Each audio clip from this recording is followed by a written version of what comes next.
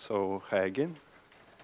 I'm going to talk about external USSD interface. I think if you can control plus a bit to decrease the font size. Oh yeah, I already did.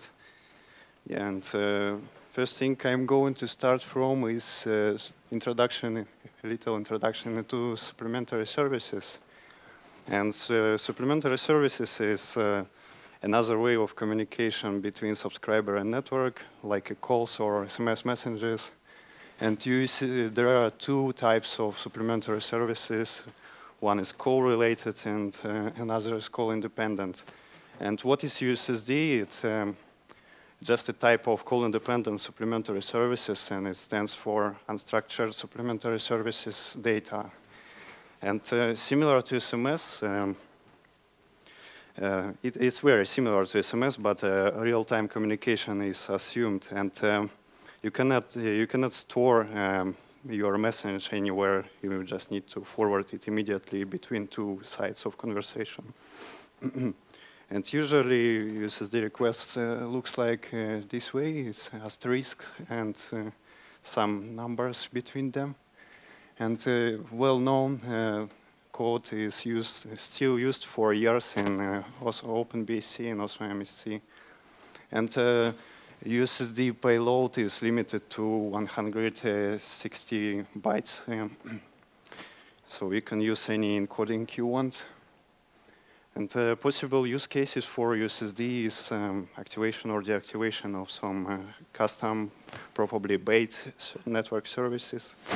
It's probably could be used for getting some information, for example, account balance or so on. And there is also crazy application of USSD is WAP over USSD, but it is not used anywhere, I think. And how do we support this USSD in Osmocom? We have libosmo core API, and it was written by Holger, if I remember correctly. And there is some abstract representation of USSD requests and response to. And it has transaction identifier, invoke ID, which allows to relate the response to a corresponding request. For example, if a mobile station sends a request to the network and network would like to know something from subscriber, it will increase the invoke ID and send another request in the response to the initial request of this subscriber. And as soon as subscriber will respond to this request, it will be decreased to 0 back.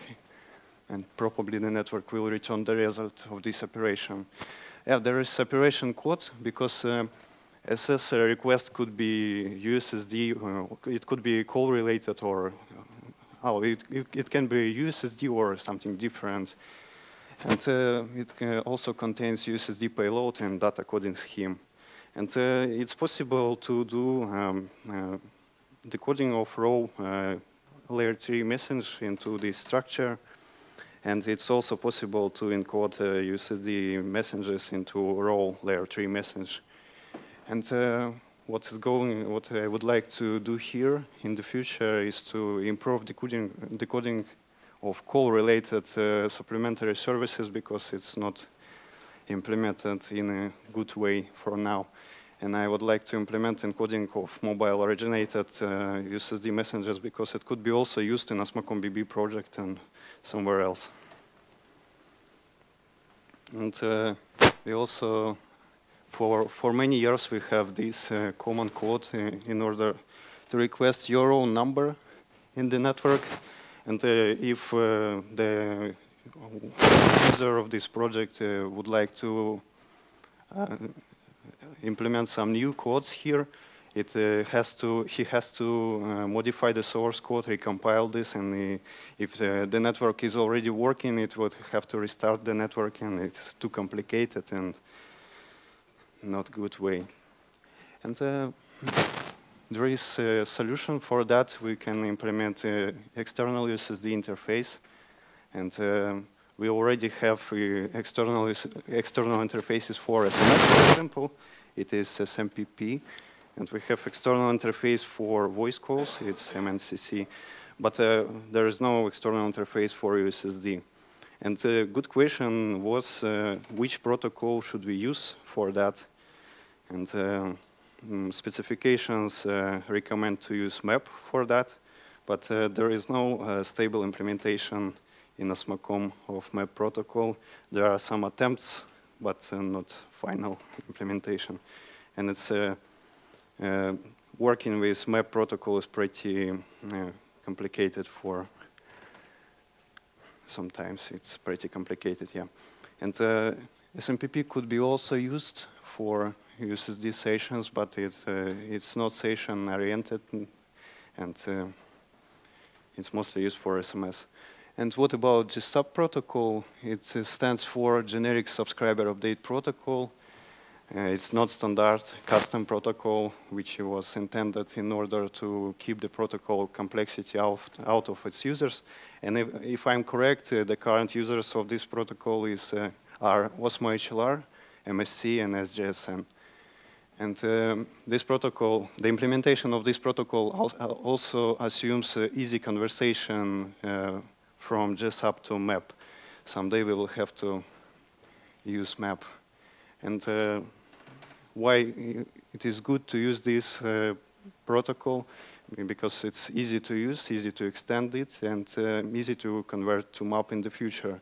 But it is also not session-oriented. But we can easily extend this, and this is what I did a few weeks before. And the first thing we need is that the main problem of MAP protocol is that it's a single connection, and it's impossible to perform. It doesn't provide any existing methods to have sessions, which is required for USSD. And the solution is to emulate TCAP, because MAP usually comes together with TCAP. It is encapsulated in TCAP message. And I'm going to add two information elements. One is the session state. For example, we begin or finish session. And another is a unique identifier of session. And for example, if USSD gateway would like to start communication with subscriber, it has to request an unused session ID, and only then it will be able to begin session and start some USSD notifications or requests. And also for session management, I'm going to introduce a new message and 3 types of this message: request, result, and error. And also, it's required to add support for USSD payload in order to be able to transfer USSD payload using JSOUP protocol, JSOUP messages. And for this, there are a group of messages, USSD-related messages for now. Yes, and there are some information elements which is stated by MAP specification as mandatory to have in some messages. For example, USSD string data coding scheme, because it's the actual USSD payload can be in any language supported by GSM. And this is the representation. This is the diagram of communication between subscriber and USSD gateway. And for example, when my mobile station sends a request to the network, it comes through the base station subsystem to the MSC. And MSC is exactly the place where all the magic happens, because we need to perform some basic transcoding between the message which we just received from subscriber, and we need to create a message which we are going to forward to USSD gateway. And here is a little discussion, should we perform all the operations with USSD gateway through the HLR, or should we also have possibility to connect to MSC directly from USSD gateway? But I think for now the simplest solution would be to forward every operations through HLR. It could be discussed later, I think. And this is how different messages on at different stages of forwarding look like. And for example, in the bottom, you see the message coming from a mobile station, and this is what we receive at the mobile switching center. And we need to perform decoding of this message according to the 0480 specifications. And then we can convert it to GSAP, and then we can convert GSAP to map or wherever you want. It's JSON or so on, SIP, for example. And there is a question why MSC should parse USSD request or SS request. And first of all, we need to know what is this message. Are we going to start a new session, or are we going to finish session, or is just some message within session, or so on? And we need to know the operation code, because supplementary services is not about USSD. There is also a few types of different operation codes. And we also need to know the data coding scheme used by request from subscriber or by the response from subscriber. And finally, we need the USSD payload itself. Here you can see the example of communication between mobile station and USSD gateway. I don't put HLR here, but you can imagine that it is between MSC and USSD gateway. And for example, mobile station first sends a register type of message, and the operation code is process USSD request. It arrives to mobile switching center, and here we need to convert it to corresponding GSAP message, which is process USSD request subtype of this message. And using this session, we begin using this message, we begin the session between subscriber and USSD gateway.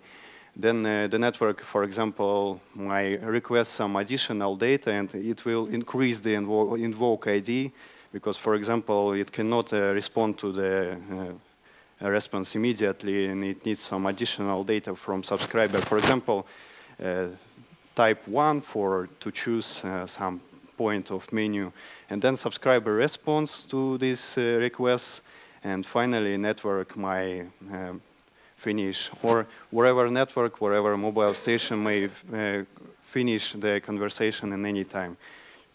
And here is some little example of network originated USSD, for example, request or notification.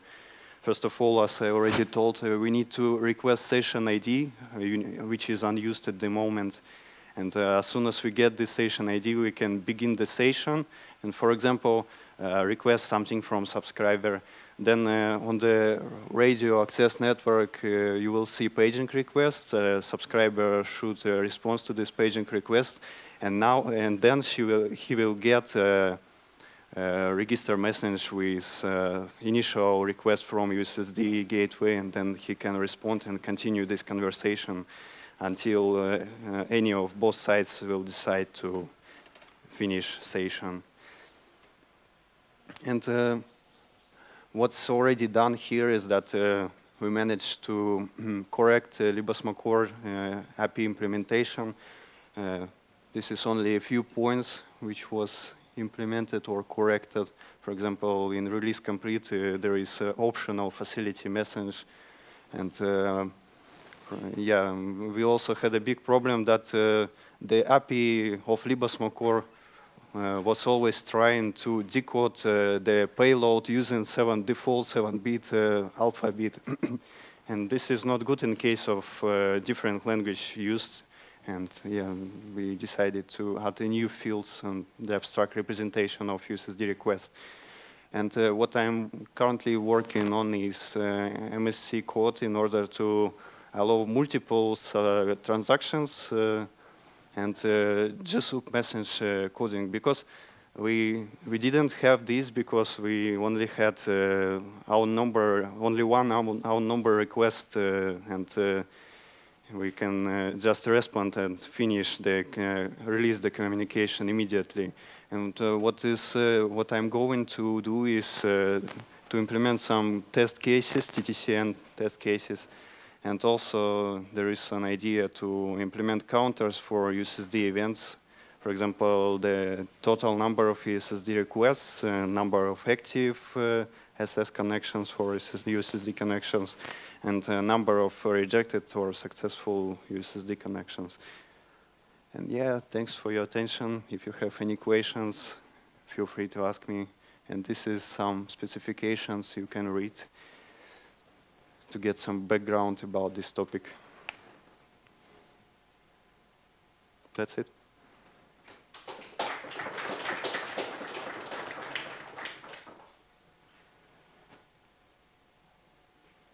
No questions? Do we have questions? Yeah, Keith? So I'm thinking about the USSD gateway itself, which maybe is not part of what you're dealing with, but so if you think about the problem that you said that the average user would have to modify the USSDC source code and recompile and restart and everything. Oh, yes. But this gets us to the case where now if I wanted to implement some service, like pull some information from the internet or something, scrape some site and send something back, how would I then have to do you have any ideas on how the USSD gateway part of it will work? Because it needs to talk GSUP to Yes, but the MSC, right? So we need some GSUP to whatever, something that's easy to program. yeah, we need some interface from Osmo HLR to, I don't know, it can be a map interface or it can be something different, or we can implement map interface between Osmo HLR and some converter to wherever you want. And then any commercial USSD gateway allows you to create any USSD menus and codes in some graphical interface, and it should work.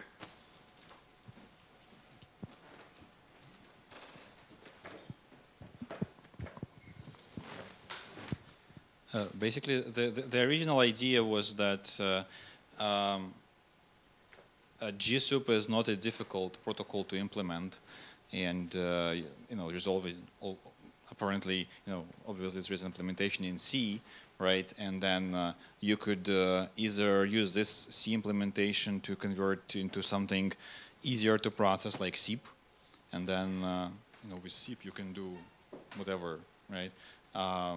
Or you can do like, you know, routing. You can route to different application servers, and then each application server would handle its specific, you know, its specific request, and you know, whatever you want, right? It's all available tool sets in open source.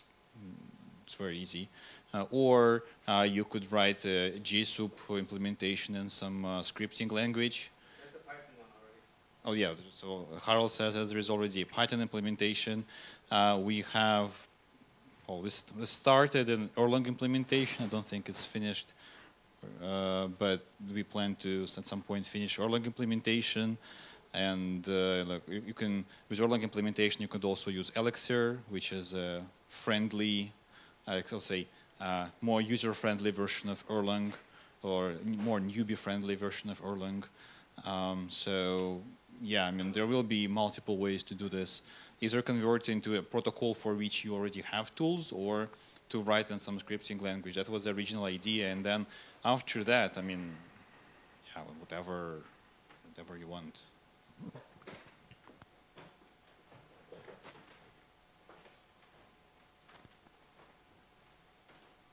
Yeah, so my idea would be that in the HLR you then basically configure routes, like you have your SMPP routes for SMS in Osmo MSC or Osmo NITP.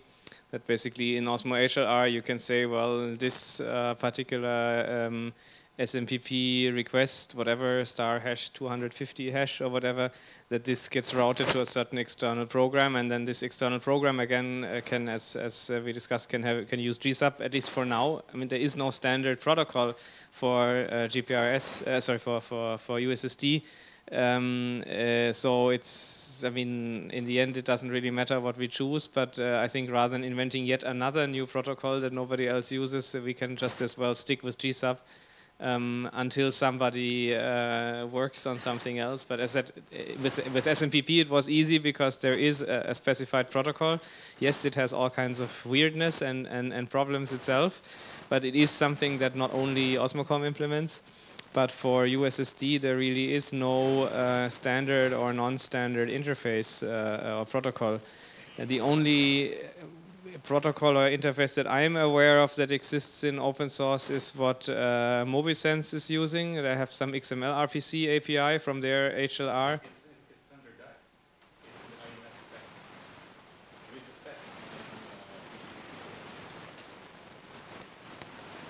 spec. For IMS maybe, okay, yeah. I mean, that's where we took our inspiration. Okay, sorry, we don't have this on the recording. So there is a spec apparently in IMS there is a specification on how USSD can be passed to external applications. Okay, over HTTP. Yeah, I feel like an echo here. So, any other comments or feedback, questions? Is that part about Which one? going through the HLR? Is that decided now, or because No, it's still under discussion, and so what is the? I mean, what's the benefit of? Is there a benefit to doing it that way, or would it be better that if the USSD gateway in itself needed to talk to the HLR, that it would do that, rather than having the HLR as the principal? I think one advantage of having all requests going through HLR is that the USSD gateway don't need to care where particular subscriber is and connect to different mobile switching centers. It can have only a single connection with HLR and communicate with. You may have multiple mobile switching centers now, and they are all would be connected to HLR, and that's simpler. And the other point is, if somebody wants to have a map gateway, then this is the logical approach, because in the GSM spec it's specified that USSD ends up at the HLR. So if we have it in the same GSUB connection, then basically instead of Osmo HLR you can have the map gateway, which then translates it to map, and you don't have any like logic or architecture mismatch at that point. We always try to keep GSUB as convertible as possible. I mean, we don't have a good converter yet. I mean, Holger wrote a Smalltalk a map to GSUB converter for GPRS some years ago, but we don't have a maintained active universal translator yet. But I mean, I think it may happen sooner or later, depending on user requests. But another question from my side is, should we still keep this number request feature of OpenBSC and Osmo BSC? Sorry, I didn't get the question. The question is, should we still keep the feature of possibility to request your own number in Osmo MSC? I wasn't correct. No, not in Osmo MSC. If at all, that needs to move to the HLR. So I don't think the MSC should do anything with USSD. It just forwards it over GSUB. And then any handler, including the *#100 handler, would either have to be inside the HLR, which in this case actually makes sense because the HLR knows what that number is, or basically handled to an external application that connects to the HLR.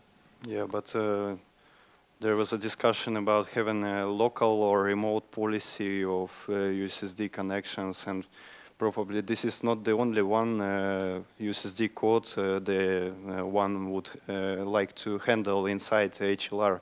Probably we can implement some capability to change this code. For example, we might define some services like get your own number, get your own IMSI, TIMSI, for example, and let the user... Get your own TI. Yeah, for developers it's perfect, yeah. Get your own, yeah, anyway. No, I think, yes, you can implement all those things, but they all belong at the HLR. There's no, I mean, the fact that we implemented this in MSC is because we implemented it in NITB, because we implemented everything in NITB. But now I think there's no reason why this should be handled at the MSC level. And as you said, you can have multiple MSCs, so then every MSC needs to have the same configuration with the same such services, otherwise it's going to be complicated. And the other point is, if you think about roaming scenarios, even let's say only roaming within GSUB between multiple networks, then also you want to have those services at the home HLR of the subscriber and not at the visited MSC of whatever network he's currently visiting. So I think I don't see why the MSC would keep such functionality.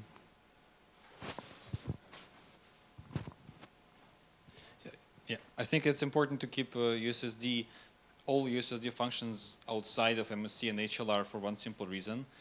For internationalization reasons, or for translation reasons. I mean, we don't want to have all kinds of translations and I18N in Osmo HLR, and we don't want to all this stuff in there. So it should be external just for this simple reason. Yeah, this is why we only extract the actual raw USSD payload and specify its data coding scheme. And unlike the previous version of API, we don't try to decode it using default GSM alphabet anymore. We keep it for compatibility reasons, but we also have these raw bytes. Yeah, I mean, that's it. So basically, Osmo, from my perspective, Osmo HLR should be just a router of those connections. That's it. And what do you think about the way how to configure this routing via VTI or some configuration files? Yeah, I mean, Harald probably have a better idea, but some VTI, the same like we are doing for SMS or for SMPP, I guess, for like prefixes. So this prefix goes to this direction, this prefix goes to that direction. I think there is default route, obviously, and prefixes, and then I think there is already some boilerplate code for this because it's already used for. The other approach to do this would be to have the external application register for a given USSD code. So not have a config file there where you have a table of all the USSD codes and point to certain applications, but rather have a dynamic registration. So you basically, when the external application connects, says, well, I register myself for this prefix, which is a bit like we do with point code registration in the STP. It sort of requires you to have less configuration, but then it makes it more difficult because you don't have a central routing table anymore. And if two applications request the same code, what do you do at that point? So it becomes a bit difficult, but it has advantages and disadvantages. Any other comments? Thanks. Oh, one more. I like just a quick follow-up on that. So if you do have an interface where applications or handlers can register, then there are essentially two modes or like two things that can happen if two applications want to register for the same USSD. Either they both get to act on this, or there's a race and whoever wins we gets can introduce some kind of priority. Who made this first?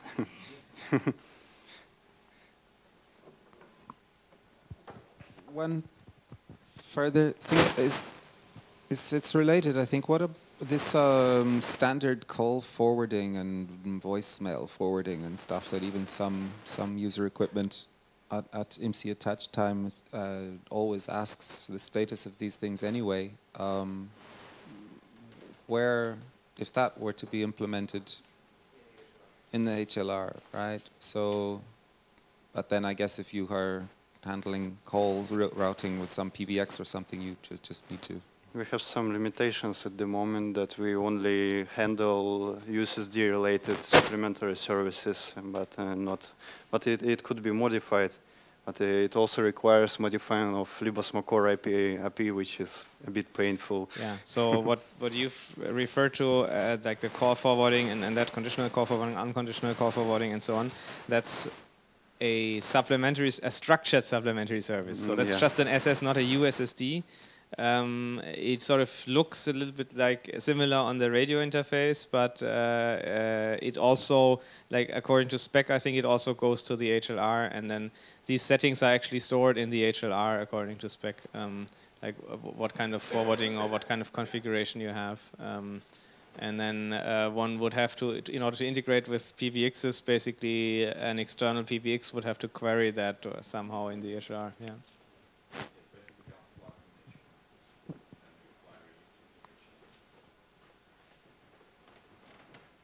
Okay, thanks Vadim. I think we can move on to the next speaker then.